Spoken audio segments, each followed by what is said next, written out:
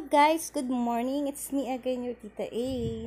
So guys, for today's video, share ko sa inyo kung paano i-resolve yung ganitong problem, yung video layer maximum exceed.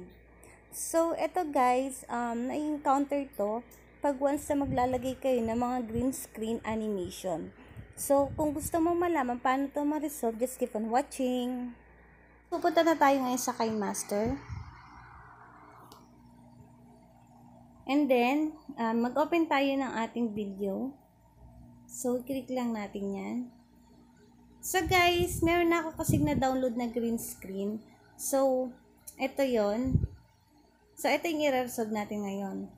So, yung green screen na yan, guys, yan yung inilalagay natin dun sa ilalim na animation. Ito yung animation ng subscribe bell button. So, tuturo ko sa inyo, guys, kung paano natin yan mailalagay sa mismong video. So, ganito guys kasi yun nangyayari. Sa pag kinlik natin yan, hindi lumalabas dun sa media browser yung ating green screen na animation video. So, ang gagawin nyo dyan guys, ganito. Tignan nyo to guys. Pag in-open nyo to, tsaka lang siya lumalabas. Pero ang nangyayari guys, nagiging ganyan nga siya. So, hindi siya po pwede. So, ang gagawin natin, balik lang natin. So, i-delete ko muna to. Okay. So, wala na siya. So, ang gagawin nyo dyan, guys, balik lang kayo sa home. And then, nakikita nyo itong setting button. I-click nyo lang yan. Device capability information. And then, yung tatlong dot dito sa right side, click nyo lang. And then, run analysis now. So, click nyo lang yan. So, run analysis now. So, yan na guys. So, antayin lang natin na ma-pull yung black na line dyan sa ilalim. So, antayin lang natin. Alam nyo guys, nahirapan talaga ako dyan.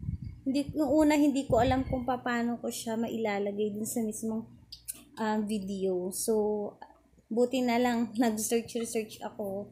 And then, ayun nga, gusto ko siya i-share sa inyo.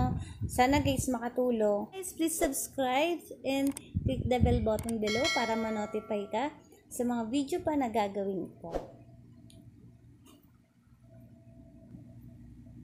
After itong video na to, gagawa naman ako kung paano naman natin mada-download yung ating green screen animation.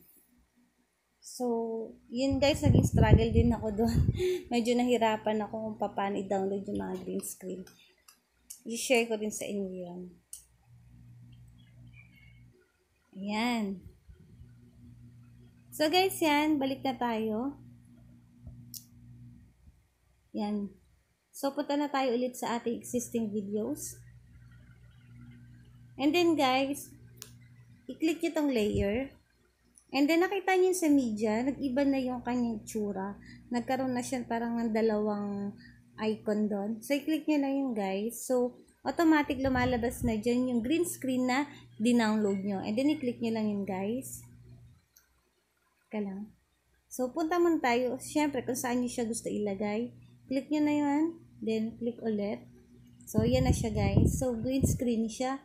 So, para mawala yung pinaka-green screen niya at matitira lang dun is yung image, punta ka dun guys sa chroma key. Eto. Yan. And then, enable mo lang siya.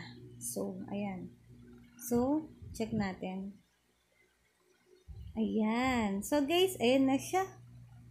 So, testing natin.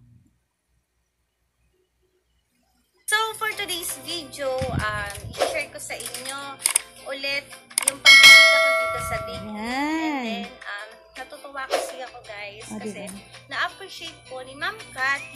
So guys, yun na nga. At least, diba, hindi mo na kailangan mag-edit pa manually. So, ilalagay mo na lang siya doon. Mas madali at mas maganda pa yung animation natin. So, thank you for watching guys. I hope nakatulong tong video na to sa inyo. Para ma-enhance pa natin yung ating mga video na ina-upload. Thank you for watching guys. See you next time. Bye!